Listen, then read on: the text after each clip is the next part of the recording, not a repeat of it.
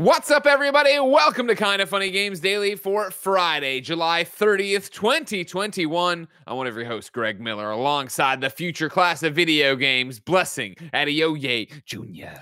Greg, I've been messing with my light settings. Yes. So I have these Elgato key lights in front of me, and I've been going back and forth but between 3%, which is this darker percentage, which I typically have on my shot. I've always had 3% on, to 4%, which makes things slightly a bit more visible, right? There's more light, but I don't know which is better at this point.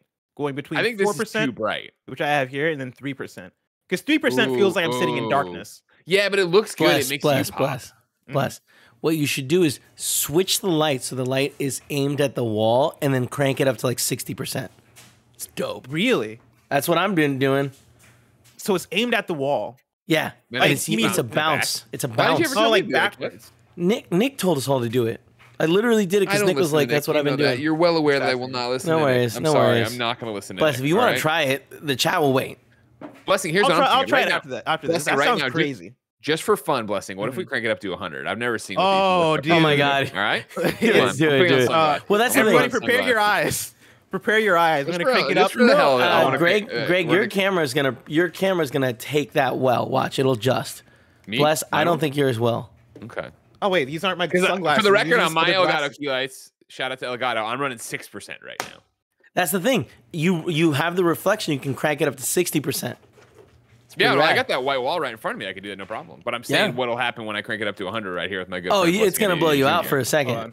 This is cool. This is one of the best episodes we've done so far. I'm just saying, like, the audio listeners are like, man, I'm bored. But like when they hear your reaction, Kevin, you have to sell the reaction of what they're about to say. Well, I mean, look, I'll only react if it's worth it. Oh my God, Bless, your glasses look great. What are those? Blessing. So don't do anything yet. Don't do anything. We're gonna go 3, 2, 1, go, and then on go, crank it to 100. All right. Okay. I'm scared. Me too. I'm very nervous about this. This could blow up the entire house. Maybe this will suck up all the power in the neighborhood. I don't know. 3, 2, 1, go. Crank it up. Oh, there it is. Look at the auto adjusting. The camera auto. The sun. They both auto adjusted really well.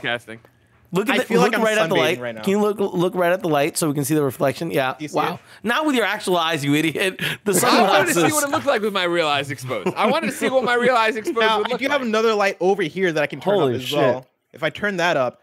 Oh man. I'm so lit up right now. Holy cow. I'm taking it back to 6. Holy cow. It's like being at the beach. All right, we got a show to do. I can't be doing. Look at the camera auto adjust, guys. That's the power of Sony. Is the beach ever that bright? Yeah, it gets really bright. Does it? Yeah, it burns you. That was like a nuclear flash. You're in San Francisco, Greg. You're not going to the actual beaches. You're going to these diet San Francisco beaches. Go to Miami someday. I'm going to Ocean Beach. I'm sitting there in a sweatshirt. It's still cold. Yeah, I hear you. I know what I got there. If you didn't know, ladies and gentlemen, this is Kinda Funny Games Daily. Today, we're going to be talking about the fact that Jeffy Grub says Horizons may be getting delayed, like Greg's been saying the entire fucking time. Listen to me. Destiny 2 is getting closer to crossplay, and PlayDate turns out is pretty popular. We'll tackle all this and more because, as I already said, this is Kinda Funny Games Daily each and every weekday on a variety of platforms. We run you through the nerdy video game news you need to know about.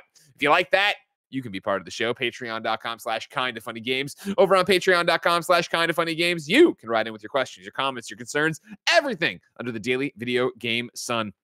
Then, of course, on Patreon.com/kindafunnygames, you can get every show ad-free. You can get every show with the exclusive post show. You can get exclusive access to the live recordings of the Gamescast. You can get the ad-free versions over there. You can get the Kinda Funny Next Gen podcast. That's Patreon exclusive. All this and more is waiting you for a couple of bucks over on Patreon.com/kindafunnygames. However, if you have no bucks to toss our way, it's no big deal. You can watch us record the show live on twitch.tv/kindafunnygames, just like Turbulent Turtle is, Crown Prince is, and Kebabs on TV is. If you're watching live, you have a special job. Go to kindafunny.com/you're wrong and tell us what we screw up as we screw it up so I can set the record straight for everybody watching later on youtube.com/kindafunnygames, Rooster Teeth, and listening on podcast services around the globe each and every weekday.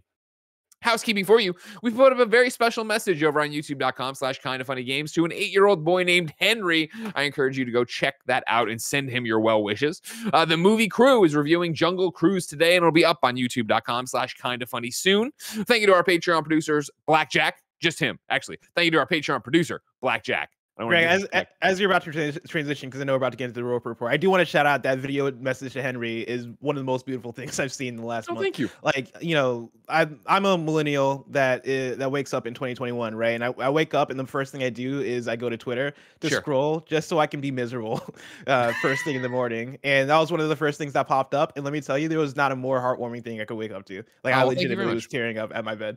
Of course, ladies and gentlemen, I made a vague tweet to this this past week, last week, 2 weeks, whatever, about the fact that I had two very different emails to my inbox. One of them was this message from Henry's father saying, of course, Henry is an 8-year-old boy going through chemotherapy for lymphoma, and he loves Kind of Funny, the stuff he can watch, because his father does make sure he doesn't watch all of our shenanigans. And he loves the streams, and he loves Snowbike Mike, and he loves Greg, and he wanted a message from it. So me and Mike did that and had some help from our friends at Xbox to make for a truly special video for Henry.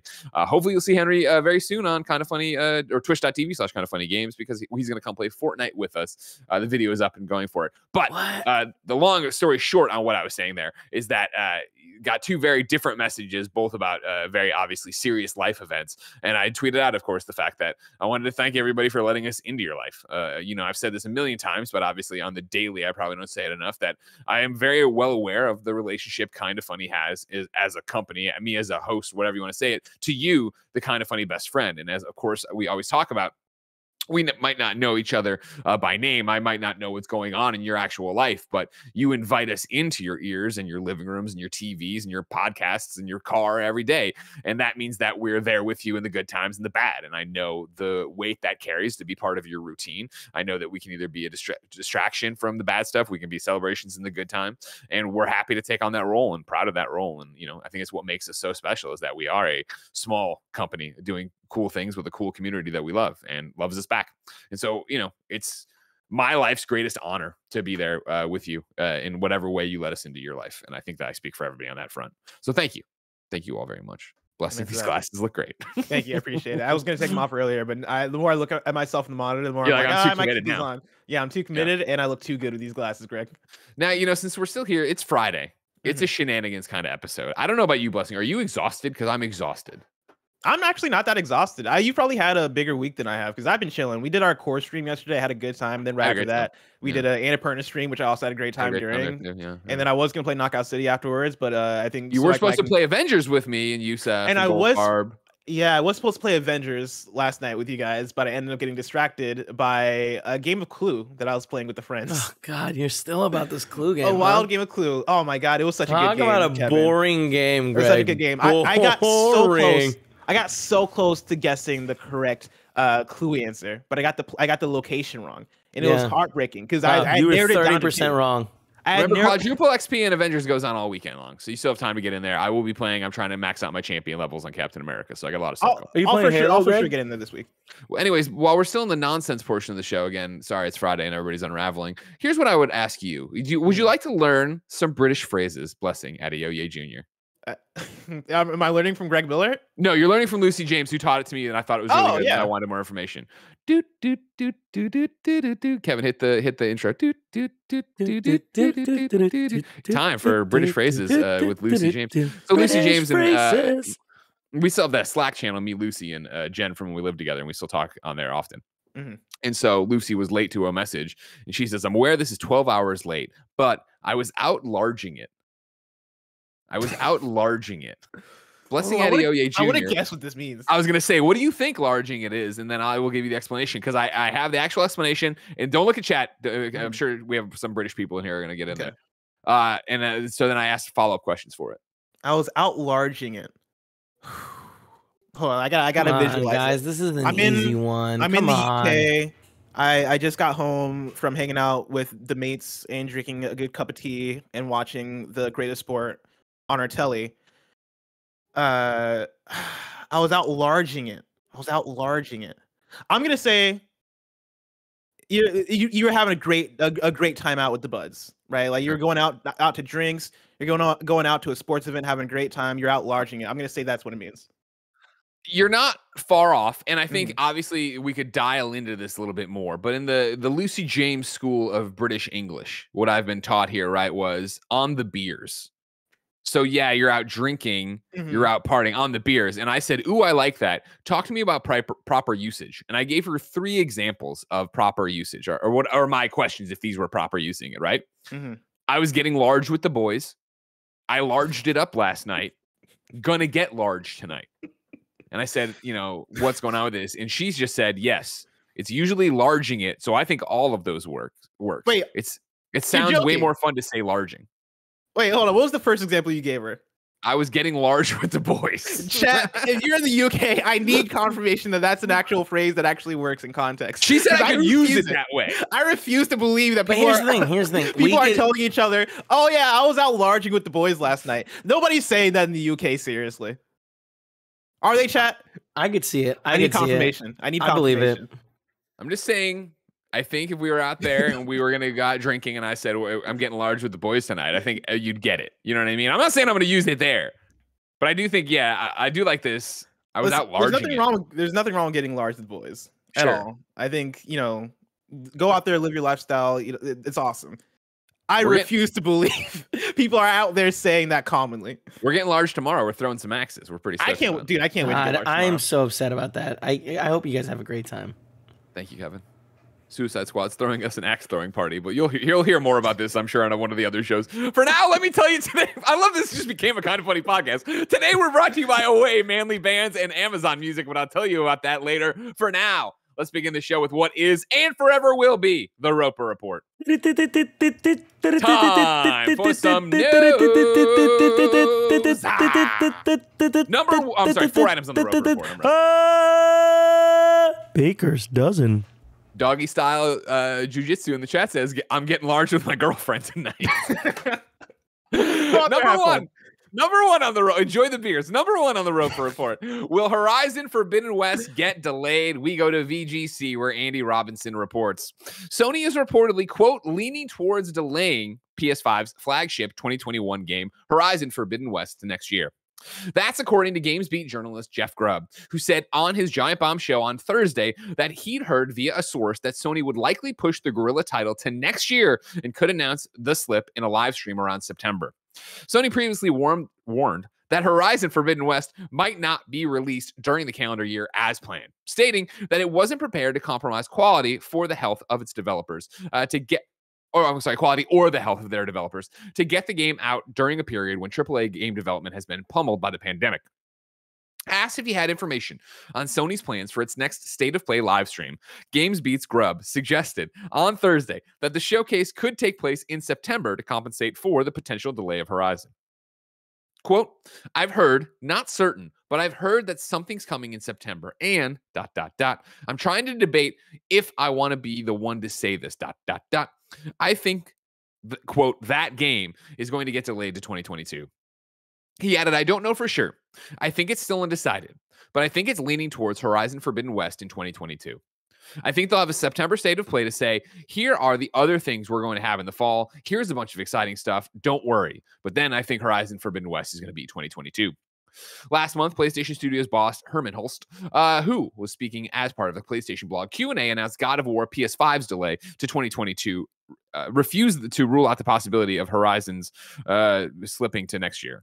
Quote, so we have currently 2 very big, very narrative-driven games in development, Herman said, Horizon Forbidden West and the next God of War. And for both of those, they're frankly affected by access to performance capture and talent. For Horizon, we think we are on track to release this holiday season, but that isn't quite certain yet. And we're working as hard as we can to confirm that to you as soon as we can. And he goes, as for God of War, the project started a little later, so we've made the difficult decision to push the game out to next year to ensure Santa Monica Studio can deliver an amazing God of War game that we all want to play. With these things, something's got to give. It cannot be the quality of our titles, and it surely won't be the health or well-being of our amazing team. Blessing. This is what I'm saying. You know what I mean? Like, I say this. I've been saying this. Is this news? You know what I mean? Jeffy Grubb's got a source here.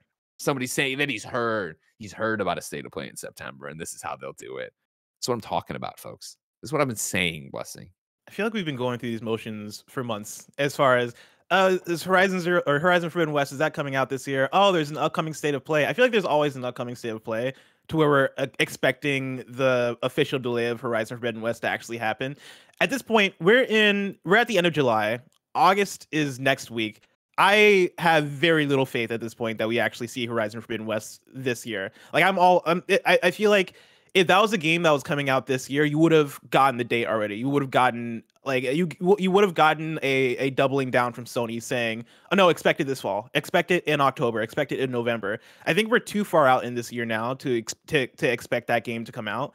And at this point, I think we're probably looking at maybe spring next year for it. I think you'll say that. Yeah. Will it hit it? We'll see. You know, that's will what I hit keep going for. Yeah. You know what I mean? That's another question. My other question is, well, can I chime in one thing before you give another question? Because I feel like this is a worthwhile time that I think is interesting about it is that I feel like all year, so it's really hard for me to put a time period on this, but I want to say in the last 3 to 4 months, it must have been when they gave the Horizon presentation, right? Or maybe when the Herman Hulse interview went and we were talking about this, and I was very much saying, listen, I think they have the best intentions, but I don't think they're going to hit it. I think the fact that Herman's blinking in this interview, right, and saying, and being honest, and again, like I'm always saying, be a human being. I don't think PlayStation is human enough. So to come out and be like, hey, we're trying, but it might not happen. That's all you need to tell people. Set expectations that way. That's great. Yada, yada, yada. When that had been said, or maybe before then, when I was talking about, hey, like, you know, I just don't think it's going to happen. I think we would have heard something. I think the fact we haven't seen as much from this game means it's not going to happen. It must have been after this. And I was like, listen, it's not going to happen. I had my own source, or not from Gorilla, but a different source from the PlayStation family hit me up and be like, listen, from what I know is they're trying. And I'm like, and basically confirmed exactly what I was saying. If they're trying to hit this date, they are working their asses off to hit this date. It's just a thing of will they or won't they? And I that is exactly confirming what I had always been thinking they were doing over there. And I still think they probably are trying as hardest to hit this date. But at some point you come up for air and you have to realize, well, how does the marketing get in line for this? And then what does the release actually look like? And then not to mention, you have to lock this in and produce the discs and do everything else. Yep, it's not happening this year. And I think it all comes back to the Herman Hulse quote saying, you know, something's got to give, and it cannot be the quality of our titles, and it surely won't be the health or well-being of our amazing team, right? And you look at Horizon Forbidden West, you look at how well the PlayStation 5 is selling. We just talked about this week it hitting 10 million units, which is phenomenal for a PlayStation, right? That makes it a faster selling console than even the PS4 was, and the PS4 at this time was selling phenomenally. They can't sell more of these things, and when you look at the purpose of first party titles, the purpose of a Horizon Forbidden West is to sell PlayStations. And so for them, if they are hitting this point where they're like, hey, let's try our best to see if we can hit this year, if it slides to 2022, it slides to 2022. There's a global pandemic. There's so many external factors, let alone games just being hard to make, let alone facial capture and performance capture and all this stuff being hard to do right now. If you're in a place where you are trying you're trying really hard to get this game out by this year for PlayStation in August of 2021, I think at this point you make the call and go, what is the point of trying to get this out this year at this point, right? Like the worst you risk by Horizon Forbidden West sliding into 2022 is not having as strong of a fall, which for this fall, how much is that going to matter? We have Deathloop, we have Kena Bridge of Spirits, we have other games that are going to come. We have the third-party stuff, we have Call of Duty, and sure, like on the other side, for Nintendo, right? Like they got Metroid, they got Mario Party, they got WarioWare that's coming out this year, and then on Xbox, you have Halo Infinite and you have Forza Horizon 5. But like, how much does that really matter when it comes to selling units and when it comes to the importance that Horizon Forbidden West has to your library? Like, I don't think it's that much of an issue for PlayStation if that game actually does slip to next year. Greg, I think you might be muted for me. I don't know if he's muted for you. Oh, you're right. Yeah, no, I can't hear him. Discord has been doing that lately, where it mutes it internally for some reason. If you open up Wavelink, they might be. Remember that no longer exists for me. I have not had time to track down that problem of why the last time I clicked on Wavelinker, it's like, I don't know where. Doesn't matter. You got it. But no, you hit the crux of the issue from what this is, of course, and that's business. And the fact of they've sold 10 million PlayStation 5s. As fast as they can put them out right now, people buy the PlayStation 5s, meaning that this holiday season, there is no imperative to get Horizon out. Yes, it'd be rad to have all of us excited and playing Horizon, but guess what? We'll be excited and playing Horizon come 2022. come the spring, come the fall, come whenever it comes out then, right? Like it won't matter. Right now, it's like people are so desperate to buy the PlayStation 5 that if they can get the PlayStation 5 in, I think, at 1% of what they need out to the people, they're going to get snatched up, and people are going to be stoked to play Miles. They're going to be stoked to play Bugstacks. They're going to be stoked to play all these things that they've been putting off because they wanted the PS5 version of it. That's the thing, is the library is there right now for the PS5. You know, you have Miles, but we earlier this week we talked about numbers that we have now for Returnal and Ratchet and Clank. And Returnal has sold over 500,000 copies. Ratchet and Clank has hit over 1 million copies. And if you get if you get a PS5, you have games to play within this first year, which isn't usually typical for the first year launch of many consoles, especially when you're talking about PlayStation consoles. PlayStation's first years don't usually look like this, where we have multiple games that people are going to show up for. You have Ratchet and Clank Rift Apart, which is a console-selling game. You have Returnal, which for many people is a console-selling game. You're going to have Deathloop this fall, which for many people might be a console-selling game. You have that going for it. And go for it. Not to mention, and I know it's maybe not for the biggest deal for a lot of people, but it is for others, the updated versions of stuff. Death Stranding Director's Cut is something Janet's going to play because she missed it before. Ghost of Tsushima Director's Cut is something I beat Ghost of Tsushima, and I can't wait to play the new Iki Island stuff. Like, there's content there, and like you're saying, this hasn't been the traditional drought after a launch.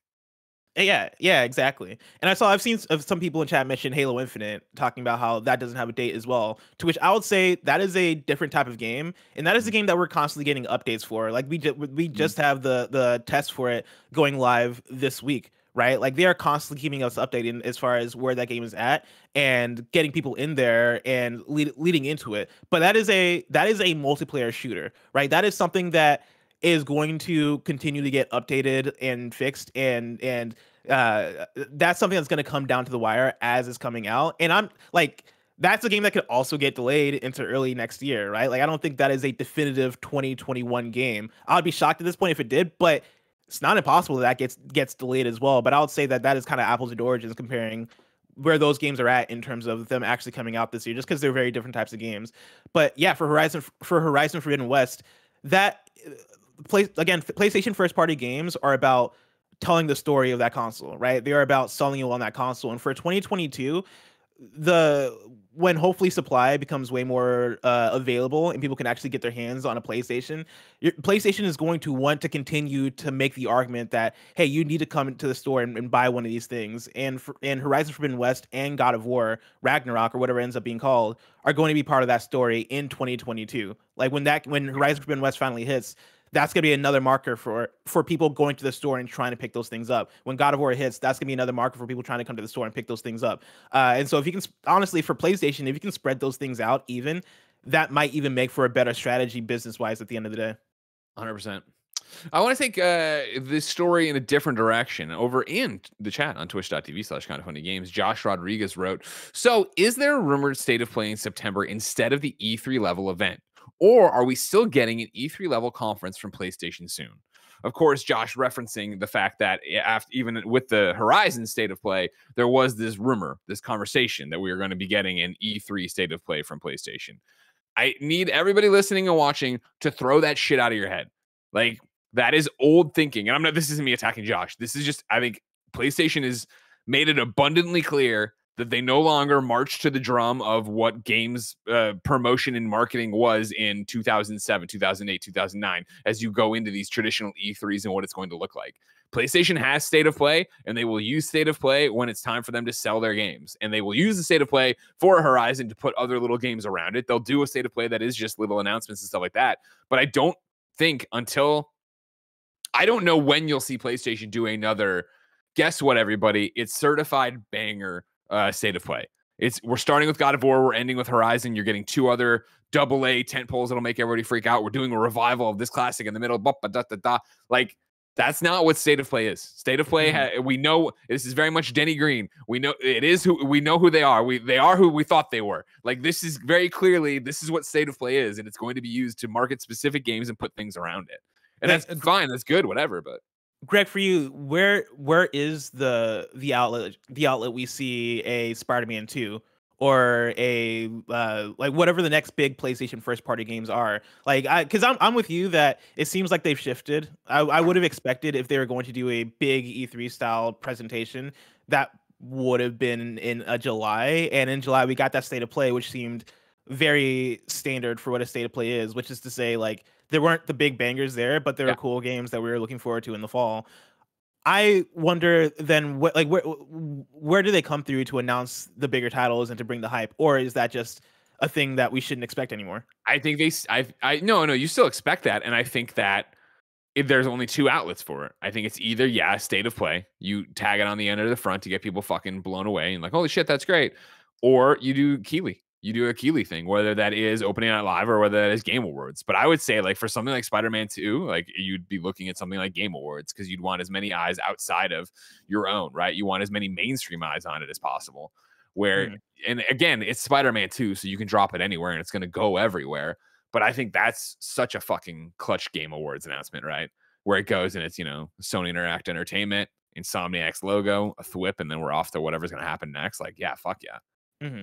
Yeah, I see that too. Like, I think that is for sure an option for PlayStation if they want to look into figuring out different ways to announce their big first party stuff. Because, like, what was it? Last of Us 2, or no, The Last of Us 1 was announced at the end of a Game Awards or during a Game Awards back in like 2011 or 2012, whenever. I find it to be possibly a bummer or a missed opportunity if they don't double down on having a PlayStation presentation or a showcase, because it's a total bummer. Yeah, because this isn't the future I want. I want PlayStation to be like, guess what? It's June. Here we fucking go. Yeah, because they have that's like the amount of hype that we have going into a Nintendo Direct. PlayStation has that. And it's not necessarily there with state of play, but it's there when they brand something as, hey, this is what the next generation of PlayStation looks like. Like last year, we got two of those between the PlayStation presentation they did in July and the PlayStation 5 game showcase they did in the fall. And the amount of fervor and the amount of excitement that those generated felt like something that could only be done if PlayStation sits down and goes, hey, you need to be hype about this. And they come with the stuff. And I kind of want them to continue doing that, because I think that is something of value that can work to not only elevate the big, like the Spider-Man 2s and the next Naughty Dog games and all that stuff, but then that also gets us excited for everything that surrounds it, because that's where we got Stray, that's where we got Solar Ash, that's where we got Astro's Playroom, that's where we got plenty of stuff, little Devil Inside, like that's where we got so many different games being announced because they're attached to that core PlayStation branding and PlayStation first party juice. Like that did so much in terms of making us excited for the wider slated games that are coming to the PlayStation library. And so like I think they should do that. I don't know if they need to do that, but I do think it could be a big move if they double down on, all right, cool, you get your state of plays, which are kind of like these medium level of exciting announcements, but here's your PlayStation showcase, which you're getting once a year, that is going to foreshadow what you can expect in 2022 and beyond. Here are your big titles that are going to make PS5. Right? You're talking about it like PSX, which is why when that trademark got filed, which I think was just to make sure nobody steals their trademarks, it would have been fucking amazing, right? If they were like, if that was the plan. Hey, state of plays happen when they happen and we have a game to sell and yada yada. But we want to commit to annually doing a PSX. That is a check-in on all of our many first parties and second party studios that we're working on. It's cool announcements, it's dope this, it's revealing new controller colors, yada yada yada. But like that's just not how PlayStation's operating. And again, like this is the normal how we would run it and what we want to do and where blah. But PlayStation's sitting there fucking on piles of giant goddamn like Scrooge McDuck duffel bags of money. Like they don't. Why do any of this? Why break a sweat on any of this? And it's what we're talking about Horizon of like, why worry? Delay. Do you guys need more time? Fine, delay it. Whatever. There'll be more PS5s out there. There'll be more people ready to buy this game. So what do you expect?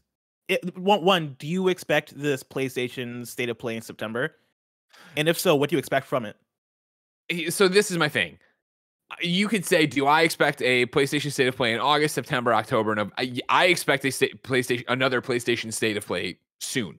Yes, 100%. I think that's just the cadence they work at. And again, I think Jeff is 100% on the money in his sources too, of like, how do you message this delay and give somebody sugar with the medicine, right? Like you can just do a blog post that is depressing, but you could also do a depressing blog post and also say, hey, by the way, we're going to do the state of play, or put it all into the state of play and, have a moment there that gives you a new date and a real date maybe for Horizon. That is, like March 2020 or 25, 2022, like something like that to really set it and have a whole bunch of cool announcements around it. But I would think, yeah, if you're going to do this, like, I don't expect the next PlayStation, the state of play here would need to be cool. It's exactly what Jeff's talking about.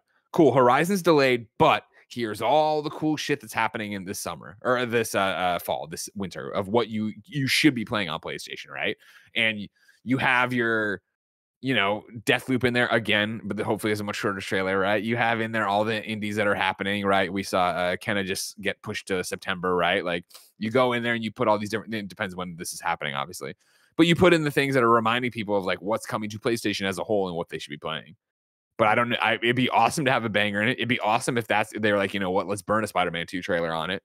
But I wouldn't hold my breath for it. I think it would be more about, because that's teasing the future. The future, and that's always the thing of PlayStation. Like with the lineup they have, and what we saw this last generation around with PlayStation 4, where it was, Spider-Man, God of War, Horizon. Before that, you saw banger, banger, banger. Like remember, that was great, but it was also, what was it, like 3 E3s of like the same games? We're like, we get it. You know what I mean? It's like right now we get it, right? That Horizon's coming and God of War is coming. Like we get it. Cool. That's awesome. I can't wait to see those games when I see them, but I don't need to see them super early. I think most people want to know what they're playing this fall. Yeah. Number 2 on the Roper Report. It might not be this fall, but you will be playing crossplay on Destiny 2 soon. Blessing Adeoye Jr. We're going to go to, I didn't get the full name over here. Saniya over at GameSpot. Kevin, can you give me a Google on that while I read this so we say the full name? I'll try over my at hardest. GameSpot. Destiny 2 Season 15 will add crossplay. In a This Week at Bungie blog post, the studio laid out information about crossplay between Xbox, PlayStation, PC, and Stadia is coming to Destiny 2 in Season 15. Laid out information. That's outrageous. All right. But anyways, Season 15 of Destiny 2's ranked crossplay. With Destiny 2 on so many platforms, you may be wondering what will happen to everyone's name. Bungie will require all Destiny 2 players to create a Bungie name that will stay the same across all platforms. These Bungie names will consist of the player's Bungie name, display name, and numeric ID. Hold on. Kevin's throwing this up for me. It's lo-fi. Oh, okay. So Saniya Ahmed over at GameStop, the writer here. Thank you very much. To make it easier for console friends to search for one another, Bungie will reduce the number of characters used in a Bungie name. They addressed how some player names on Steam with extended character sets won't be available. Also, all names will be moderated and filtered to prevent offensive terms. Quote, it is possible that due to removing these characters, players will end up with empty names or names that result in offensive terms. Bungie explained, unfortunately, if players are stuck with an empty or offensive name, they won't be able to change it at launch and will have to wait a couple of months. Basically, think thrice before creating your Bungie name. Along with Bungie name, players will have a roster called Bungie Friends, which will have all the friends in one playlist. Players can filter their list based on platforms as well. You can even team up with cross-platform clan members. Blessing Adeoye Jr. Is this Correct. what will pull you back into Destiny? No, but I think this is an awesome thing and good for Destiny players and good for the future of big video games, right? Like the more we see big AAA video games hop on the crossplay bandwagon, the more that it's going to be standardized and the more that we can expect it in way more multiplayer games. And now that we're in the PS5, Xbox Series generation, I feel like we finally hit that point to where any new big video game that has multiplayer that's coming out, it's more of a weird thing if you don't have crossplay than if you do, which I think is an awesome thing. Like I've been talking about GTA Online a lot for the past couple of weeks because I've been back into it, and that's been one that's been a gripe that I've been having over the last 2 weeks of playing. Is hitting up friends, being like, "Oh, you want to play some GTA Online?" and then being like, "Oh no, I play on PC," or "Oh no, I play on Xbox," and remembering that is still a barrier that exists. Right? It's crazy that we've crossed that threshold of now hitting that, and so yeah, no, I think this is a super awesome thing. It's super awesome to see games too that came out before crossplay felt like it was becoming more and more standard, actually come out and have that, because Destiny 2 came out in fall 2017, which I believe was the fall before Fortnite came to Switch and then added in crossplay capabilities for Nintendo and Xbox, right? And it really broke down that wall. And so to see games that came out before that point start to add that in and really make it more and more of a standard thing and make it easier to play with each other, I think is one, essential, two, very awesome to see, and three, very exciting for the future. And that's the thing that, right, is that, again, you feel for a game like Destiny that happened before this shift, before PlayStation finally bent the knee, before everything changed. Because you're making a game from scratch right now. I feel like it's way easier to be like, all right, cool, we're going to be crossplay from the jump. Whereas if you are a Destiny 2, you're established, you've had the walled gardens for so long. Now you have to try to go back in and chew, bubble gum and tape it all together to make sure you can work this way and come up with your IDs and stuff like that. So this is, I think, the industry standard now going forward, right? You have to do crossplay. You have to do that because it's so much more beneficial to your partners, letting there be an actual audience there for everybody. Does Avengers have crossplay? It does not. Oh, it's one of the things that early on when they were initially launching the game, and everybody's like that. They're like, listen, we're going to get cross generation first, and then we're going to look at crossplay. But that was also before they were like, you know what? A lot of other things we need to fix. we gotta make a priority list. They're on a good track now. So I think I wouldn't be surprised that after Black Panther, whatever their next roadmap had, if they put that on there, because I think that's low hanging fruit, right? Of like, get the audience excited, especially for an audience that, various levels of people playing it, where I think so many people got it on PlayStation, but you see those Steam numbers all the time, right? Not right now. They're actually really huge right now. Paul Tassi's been talking about its free play weekend. But usually it's like 500 people playing it at one time, which is not good. I do have breaking news from you over on Twitter. The one, the only, the Jason Schreier from Bloomberg has tweeted his own article from Bloomberg that reads, PlayStation video game Horizon Forbidden West delayed to 2022.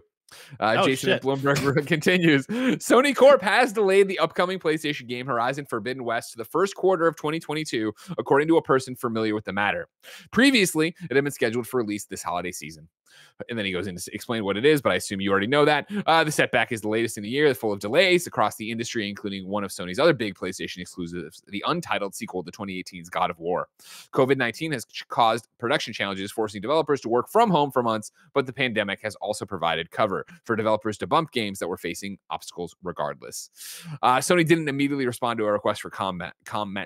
News of the possible Horizon delay was first mentioned by video game reporter Jeff Grubb on the Giant Bomb podcast. So Jason coming through and confirming or breaking the news that it's actually done. But we'll see what PlayStation has to say and when they say it. For now. Hey. Okay, go ahead. Are you about to go to ad? Because I can come back after the ad with some questions for you about that.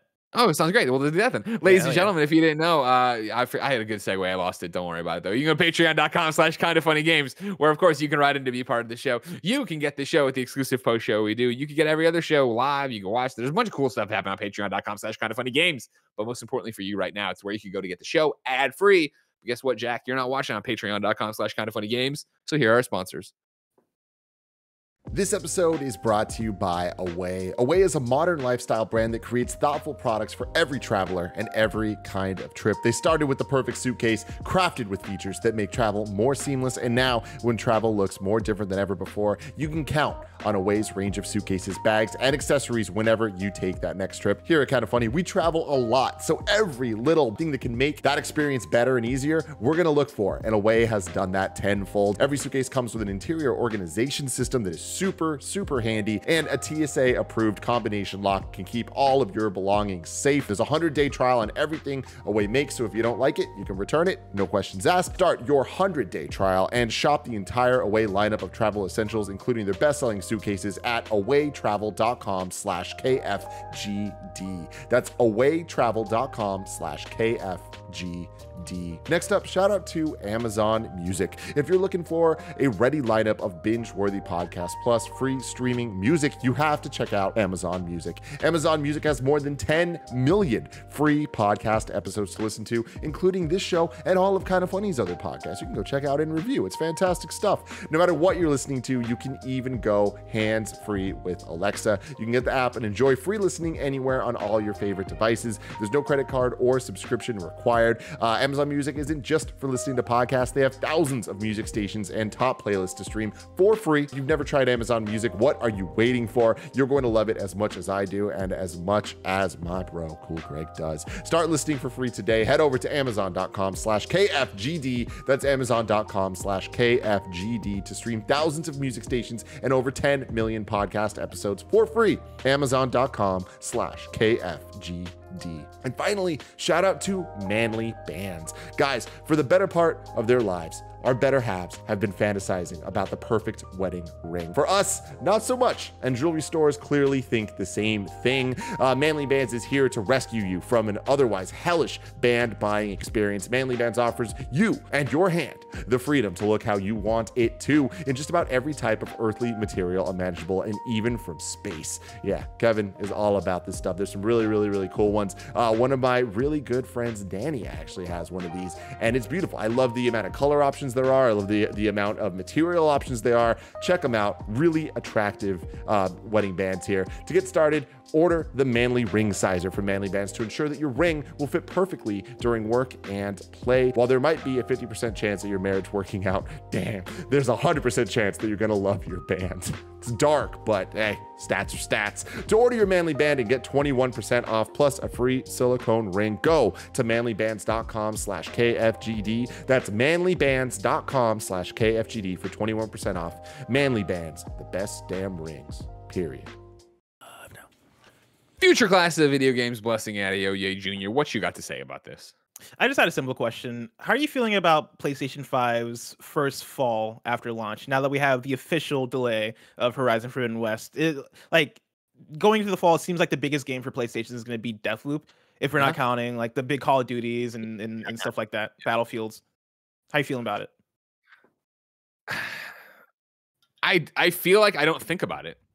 Like, I just don't think, I think this is another archaic way of looking at what the industry is. I feel like this is very much what we would argue about on a podcast beyond in 2010, 2011. And I just don't think that's where we're at anymore. Like, I think people buy video games all the time now. And I do think, don't get me, I'm not saying there's not going to be an influx in game purchases come, the November timeframe. Like, clearly there's going to be a spike in holiday, but I don't think that spike leads to us talking about what we talk about in these shows anymore. That is such a mainstream thing that I think plenty of mainstream people are going to be like, oh, my kid really wants Ratchet and Clank for Christmas. Like, that's what they're getting for Christmas. If I was able to find a PS5, I'm able to get Ratchet and Clank for them, right? Like, I remember the PS4 falls that were just nothing. There were no exclusives. There was like, it didn't matter because that's not how the hardcore gamer buys their games, and the mainstream gamer wasn't paying attention to what was brand new for the holiday, right? Yeah. Do you worry about it? I feel like there's been such a shift where when I think for the most part about games that I'm super into, and like when I get to make my Giant Bomb top 10 at the end of the year, there's a couple fall games on there, but they're more sprinkled out for experiences I've had throughout the year where like I'm not the Call of Duty Battlefield banger guy, right? So like, I'm glad those exist and they get there and they, deliver for that audience. I'm not taking it away from them, but I like Far Cry 6. And I'm trying to think of fall games this year that I'm like super excited for, right? And it would be Back 4 Blood's the one that's at the top of the list. And Back 4 Blood, I'm like, that's awesome and I'm all about it and I want to get it. Is it going to be game of the year for me? I doubt it. Like it'll be a fun, on and off again thing when we go and play it, but it'll be on my PlayStation 5 too for me. So it's like, it is this weird thing of, does it matter? This is such a, again, archaic way of when we had IG and PlayStation team versus IG and Xbox team and these arguments and like, who's going to have the better fall? Like, does it matter? Because I think we sit here and say, who has the better year? Yeah, and that is my exact response to it, which I look at the rest of the year and how exciting I was for the spring, even this year, even more so than the fall, when we were getting Returnal and Ratchet and Clank and those big games. And I look at next year too, and Starfield is announced for fall of next year, right? Like that's going to be November 11th. But I look at Elden Ring coming out early in the year. I look at Horizon possibly coming out early in the year. I look at the year more of a even range, and I'm very curious and excited for games next year when we look at the big titles. We had the debate a few weeks ago on this show about what's gonna be the possible game of the year between Elden Ring, Breath of the Wild, God of War, and Starfield. And now we can even add Horizon Forbidden West to the list of big games that are coming out. And it's like, oh shit! Like, yeah, this year's has kind of been not a wash because we have gotten very exciting games this year, but we're seeing a lot of the games that were supposed to come out actually come out next year, which has made this year slightly less exciting. But when we talk about the near future of video games, I'm very hyped to see like what those conversations are going to be like when we start to compare the Horizons to the God of Wars, even, which is a thing that a thing that I couldn't imagine, right, going down in 2017 if we got those games in the same year. But yeah, I'm with you in terms of it not mattering as much anymore. And it's just a different way of thinking about it, and it it's different for every person too. There's one going through here on the chat that I liked, and I lost it, but maybe I can find it. Yeah, then even as you're going through that, I look at Blessing's Super Fun Game Release Calendar 2021 that I actually posted a patch update for on my Twitter yesterday. Oh, a patch update, great. Yeah, patch 1.05 to update with games that are already out, but then also wanted to add and shift some of the Annapurna stuff that we got from that showcase. Oh, yeah, we'll talk about that next.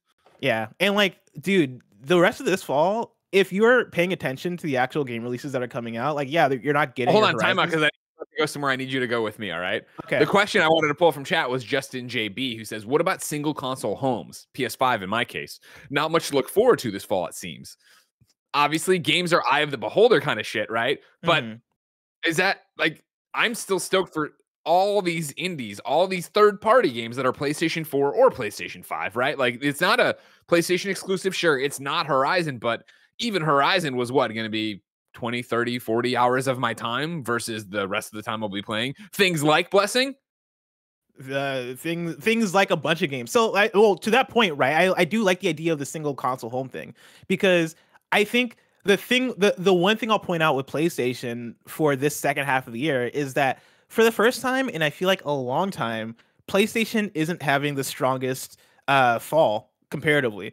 I look at Xbox and I'm like, yeah, a lot of the games on my Blessing Super Fun game release calendar 2021 are games like 12 minutes. Games like Halo Infinite, games like Forza Horizon 5, and a bunch of games that are coming to Xbox specifically. We just got Death's Door, we just got The Ascent. Like, Xbox is having a big splash, and then you look at Nintendo, and Nintendo's also having a splash this fall. When you look at games like WarioWare, Mario Party, Metroid Dread, and then Pokemon Brilliant Diamond and Shining Pearl. Like, you look at PlayStation. PlayStation, of course, still has a pretty banger fall when you look at things like Deathloop and then Kena and others. But there is way more parity, and there is way more, oh shoot, there are things on these other consoles that are very much must plays, and that includes Xbox more so than I'd say any fall in the previous generation, which I think puts PlayStation in an interesting place if you are a single console household, which probably most people are.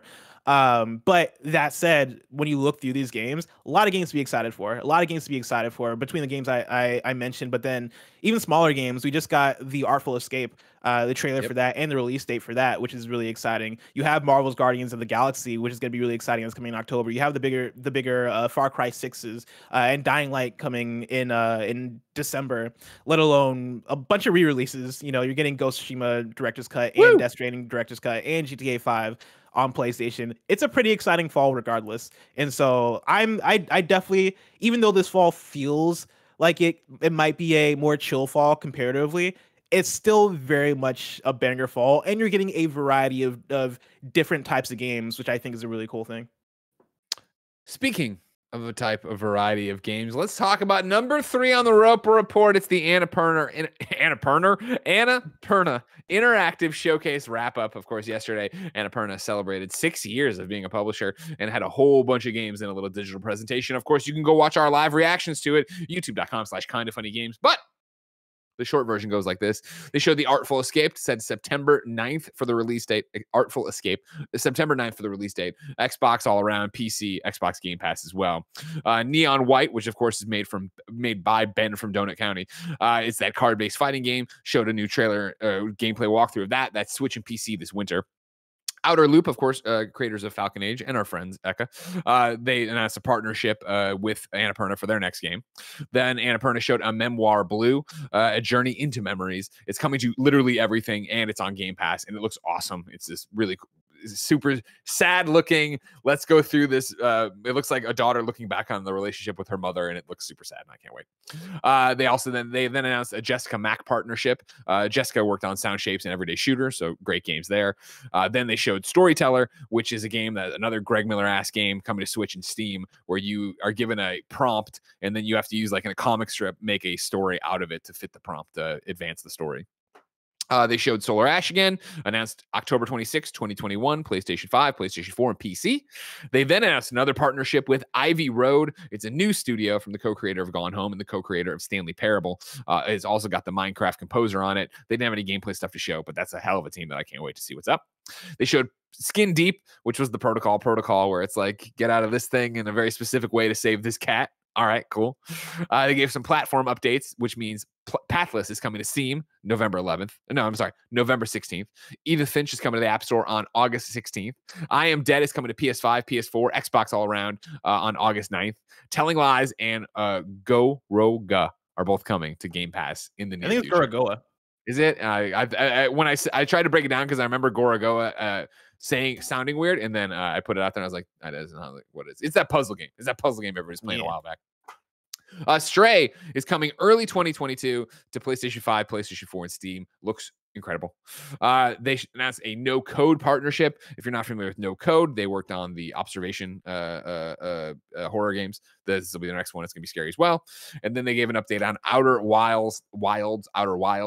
It's coming to Switch this holiday, and they announced an expansion, the Outer Wilds Echoes of the Eye, coming September 28th. Blessing, you were part of the reactions with me. They're live on youtube.com/kindoffunnygames. But what a banger of a presentation. Yeah, it was so good. Annapurna, I think, is on a different level, and they just seem to be getting better and better every single year. And when you look at their catalog of games they have released and catalog of games that they are releasing, they're releasing more and more games, and somehow they keep being all exciting games that I think we're all looking forward to. Like this was one of the rare showcases where every single game here I had some interest in. Even games that weren't officially revealed. There were multiple games, at least 3 games there where it was legit just, hey, we're partnering with these devs. We're partnering with Outer Loop. We're partnering with these folks. And even those talks, even those presentations, I thought were very interesting and had me hyped for what was eventually going to be revealed, which I think is a very difficult thing to pull off. And they had somehow they found a way to do it. They made those presentations interesting, right? They put a twist on them in some way, and they gave the developers personality, which I think is super awesome. But yeah, dude, Annapurna, we talked about it a bit on the reaction stream. They're like a Devolver Digital, but also they have their own identity in terms of the types of games that they pursue. Because I view Devolver Digital as, we love fast action games. We have attitude. We're the edgy ones. We're edgy, and like we're putting out your Hotline Miamis, your Boomerang X's, like the games they're gonna have a lot of fun with. Like those heavy Ape Out, right? Like those heavy gameplay games that you love to get in, and you might be in 4 to 6 hours and have a great time with and bounce out. Whereas Annapurna, they put out games that you're gonna feel to, which I'm totally down for those types of games. Like I look back at their catalog and I look at the Pathless, which is a game I loved at the PS5 launch. I look at Sayonara Wild Hearts, another game that I loved when I played that on Switch. You know, they published Outer Wilds, which I know Andy absolutely loves, and I really want to get back into. And they've also done ports of games that were previously released but still fit in that Annapurna style, which are games like Gone Home, Journey, and others. And they just know what they're doing. You know, they have an eye for quality, and the slate that they have in terms of games that are coming out for the rest of this year and then going into next year and beyond, between Stray, Open Road, Solar Ash, Artful Escape, Storyteller, like they're on a roll. And so I very much look forward to pretty much anything they're putting out. Yeah, can't wait. Great presentation. Go catch up, youtube.com/kindoffunnygames, and please give me a Memoir Blue as soon as possible. Fourth and final on the Roper Report to close out your Friday number 4. Playdate had a hell of a pre-order campaign. We're going to Greg Kumparak over at TechCrunch. As we've known for about a week, today was the day Panic's charming /wacky /curious all of the above Playdate gaming device and its crank went up for pre-order. The buzz around the little retro-inspired handheld seems strong, but would it translate to actual sales? The answer, it seems, is a hard yes. Panic committed to making 20,000 units for 2021, selling them on a first-come, first-served basis. Any orders after that would still be accepted, but those orders wouldn't ship until sometime after 2020, or sometimes in 2022 at the earliest. According to Panic's shipping estimator, those first 20,000 units were gone in under 20 minutes. That first 2021 batch went real quick. Parentheses, we confirmed with a rep for Panic that the shipping estimator is accurate and those first 20,000 units are spoken for. Blessing, I know you were interested in Playdate. Did you get one? I do have, or I am getting one. Yeah, I'm looking forward to it. I'm very excited for this. I don't know, Greg, where you stand with the Playdate, but the idea of it just sounds super cool to me, not just from the hardware perspective, because I think the hardware is super cool, having the crank, having it be this very unique way to play games. Yeah. Awesome in itself, but the fact that they have a calendar going with it and you're going to get games week to week to week that you get to jump into and just follow a schedule, to me it just seems super fun and kind of nostalgic if you talk about it being this Game Boy adjacent thing and thinking back to the kind of games I love to play on Game Boy. I'm all about this. I am so happy that it seems to be successful, and I can't wait to get my hands on this thing. So for me, full disclosure to start the conversation, Jen, of course, my wife, and love of my life, mother of my firstborn child, is working PR for us. Papa Jen to her company is doing Playdate PR for Playdate for Panic. And so for me personally, I've seen it. I've seen you get excited about it, Janet get excited about it, and I'm like, all right, like it's not like my jam, but what I do think is I love the idea of the Playdate. I don't think I'm going to be the audience for the Playdate. I don't think I'm super into it, because if you're not, it's a hobbyist machine. It's very small games, right? But what I think's brilliant about it, that I think actually might make me play hers, because she pre-ordered one yesterday, is this delivery method where you're buying it and you sign up for a season of games, right? That you pay for it with the device or whatever. You get this season of games though, and then every week 2 games come out on, what is it, Thursday, or is it? I think it's Thursday plus. It doesn't matter. One day of the week they come out, and so you get 2 new games, which I think is such a fucking cool thing for the water cooler conversation. For the you throw that in your bag, and on your commute or on a coffee break or when you're in between calls, you bust it out and you play, these 2 new games you have every day, whatever it is, kindoffunny.com/you're wrong. And then you have this conversation on Twitter about what this week's crop's like, this, that, and so forth, for us content podcast creators, right? Like, it's so easy of like, oh yeah, I played 2 new things on this thing, or I did that, or starting. Are they going to be fun? Like, yeah, they're going to be really, isn't it like the level of game of like, when you go into like a Ross and they've got the little Atari thing that has its own like copies of like, one you get off the thing, right? Like the all-in-one video game thing. Right. Isn't it just that, but spread over time? I mean, it seems like they're reaching out to actual like indie game developers to work on it, and I know that's not going to be every game, but like a few of the games so far, they actually have announced like, hey, this big dev is going to be working on a game for it, and so I think in the chat, it's a me BT says Lucas Pope, Return to the Oberdin, is making a game for it, so it's immediate. That's my whole thing, is like they have gone out of their way to approach real developers, and not have it just be what you're talking about, Kev, which is a weird cash in thing. But I'm sure there's gonna be plenty of duds too. You're gonna have days where it's like, all right, like whatever, I don't want to play Math Simulator 2022 or whatever random games they throw on there. But I think I think to me that's part of the fun too, is going in there, seeing whatever random game it is, and being like, oh, this shit is shit. Or, oh man, this is a surprisingly fun thing that I'm going to play for the next week, and then be done with it. Here's the thing. Gary Whitta, super hot on it, right? Very excited. Can't stop talking about this damn thing.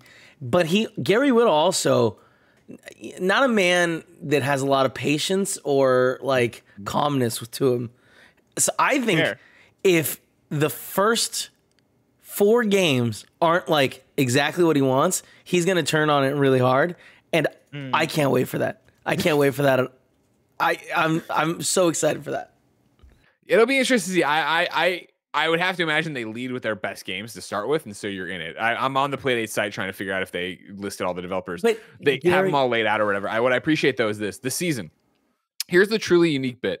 Playdate isn't just an empty system. Once you set up your Playdate, you'll start to receive 2 brand new games every week for 12 weeks. That's 24 free games in lots of genres. Some are short, some are long. Will you love them all? Probably not. Will you have a great time trying them? Absolutely. And again, like that, I was talking to these shows, right? When we're talking about the business of video games, right? It is, what is your metric for success? What is your pitch? Like the fact that they said they sold 20,000 units in less than 20 minutes, like they have an audience that's buying in, and I think the audience is buying in on it. Is the Gary Whittas, it is the Jared Petties, it is the Blessings, it is the Janet of like, cool, I'm gonna get this and I'm gonna play casual birder for 10 minutes that one day and be like, oh cool, that was fun, and put it down, and then, or maybe it wasn't fun or whatever.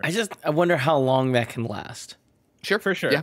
And I mean, I think it's going to be about keeping the seasons interesting and having folks like the dude from Oberdin coming through and creating hype for it. Because right now it seems like they're skilled towards a very small audience because they know they're making a very like hip thing that is going to only speak to a certain number of people. But the more you can have that word of mouth, the more and more people are gonna find interest and go, oh man, should I check that thing out? And so if they're able to start off this first season with Lucas Pope from Oberdin and then maybe one other interesting developer, then that gets interest going. And then season 2, you get in somebody else, right? Maybe you get in Derek Yu from Splunky or like any other indie developer that people are fans of. Get them in, and people go, oh, well, I really like this person's game. I'll buy a whatchamacallit, Playdate for it. I was gonna call it Playdate. I'm gonna call I'll get a Playdate for that, right? And I think you try to build that momentum and build that excitement slowly over time to get people in slowly, and then have it be this bigger thing that by its 3rd year, people are still talking about because they've had these seasonal updates that are super exciting for them. Have they said how much the season 2 will cost? Or I don't know if they've said so, because I think season 1 comes with the actual device itself. Yeah, that's what it sounds like. Yeah. I don't know how much season 2 is, but it can't be that expensive, right? It's probably going to be like... I wonder if they'll charge you for it. Was this thing expensive? The Playdate itself is like a couple $100. So here, what they have on their website here says the future. It's $179, Kev. The future. That's not all. We're lining up more games, and we're working on cool ways to distribute them. Stay tuned. We'll also be you will also be able to make your own Playdate games as our SDK coming soon will be free to download. No special hardware required. And with our Pulp game maker, all you need is a web browser, and side loading games directly onto the Playdate is easy. Yeah, that's the thing. So yeah, it sounds like it's going to be an emulator machine. Somebody yesterday did tell me. That it was somebody on one of our shows. Maybe it was Gerard the other day. I don't know. Somebody on a kind of funny thing was mentioning the other day of like there's already a Game Boy emulator that's coming that looks like it'll be you can fuck around with. Hell yeah, there's going to be one of those that you can fuck around with. I'm going to be really excited for that. Going, but. The Playdate is still so far away, Blessing. If I wanted something more immediate, say what came to the mom and grop shops, where would I go? You would go to the official list of upcoming software across each and every platform, as listed by the Kind of Funny Games Daily Show hosts each and every weekday. Yeah. Out today, Bustafellows on Jesus Christ. Bustafellows on Switch and PC. Vesper on PC. Alone with You on Switch. Flow Lines Versus on Xbox One. In Bento on Xbox One, Apple Slash on Switch, 10-Second Ninja X on Switch, Alfonso's Arctic Adventure on Switch, Xenogunner on Switch, Horror Tales The Wine on Switch, Dungeon of Crawl on Switch, Papa's Quiz on Switch, Coochie. I'm just gonna go with it. Coochie. I mean, look at the spelling. I think that is Coochie. It's Coochie on Switch. Alone with You on Switch, which I think I already said I did. Super Squidlit on Switch. No Longer Home on PC and Mac. Crimson Coliseum on PC. And then Ion Driver is releasing exclusively on PlayStation today. If that wasn't enough for you, Sega Europe and 2 Point Studios are proud to announce the crossover event of the millennium as the immovable object of 2 Point Hospital and the unstoppable force of Sonic the Hedgehog collide in an explosion of costumes, items, and joy. To celebrate Sonic's 30th anniversary, players can now enjoy a whole range of new costumes and items for free in 2 Point Hospital on PC, PlayStation, Xbox, and Nintendo Switch. I'm glad somebody out here is giving Sonic the Hedgehog the respect he deserves. Unstoppable force Sonic, the way he should be described, as an unstoppable force. You love to see it. You do love to see it. New dates for you. Murder Mystery Machine will release August 25th on PC and consoles.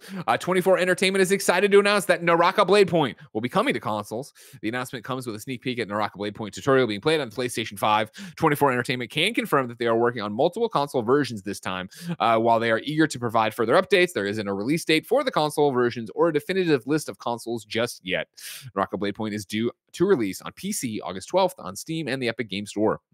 The second free update for Monster Hunter Stories 2, Wings of Ruin, Help Coco, arrives on Nintendo Switch and PC August 5th. Skatebird has been delayed just over a month. It will now arrive on Thursday, September 16th.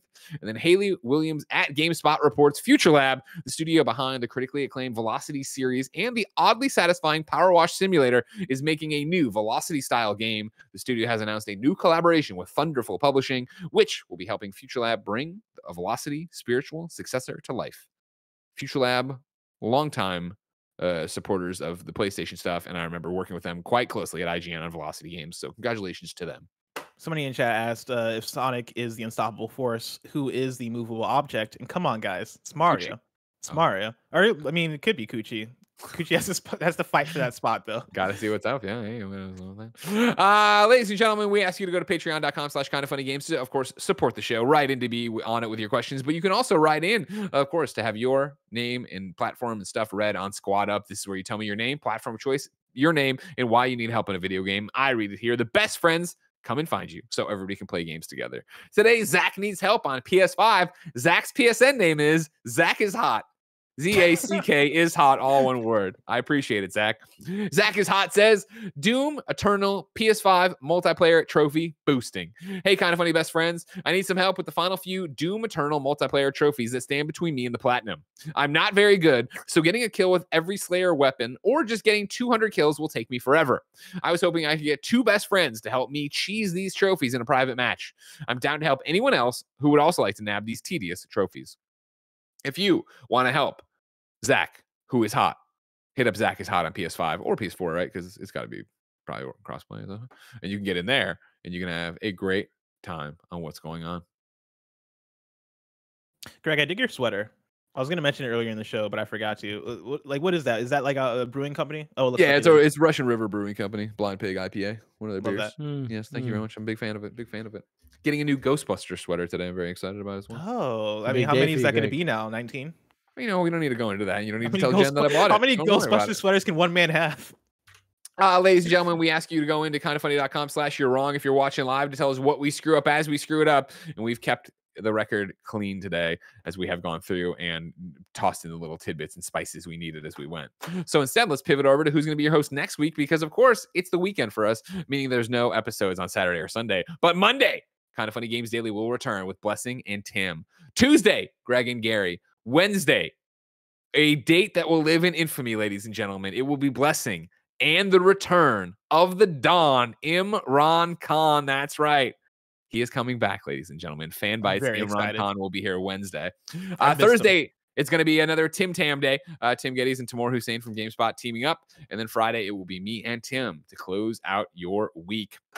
If you're watching live on Twitch right now, Mike is going to start playing some of that Halo that the kids love so much, whatever this multiplayer flighting, whatever the hell it is. And then right after that, we're doing the Kind of Funny podcast live on twitch.tv/kindoffunnygames as part of Twitch's talk show and podcast month. So lots going on twitch.tv/kindoffunnygames. But if you ever miss anything we do on twitch.tv/kindoffunnygames, that's games, you can go to youtube.com/kindoffunnyplays, our brand new YouTube channel, and catch all the archives there.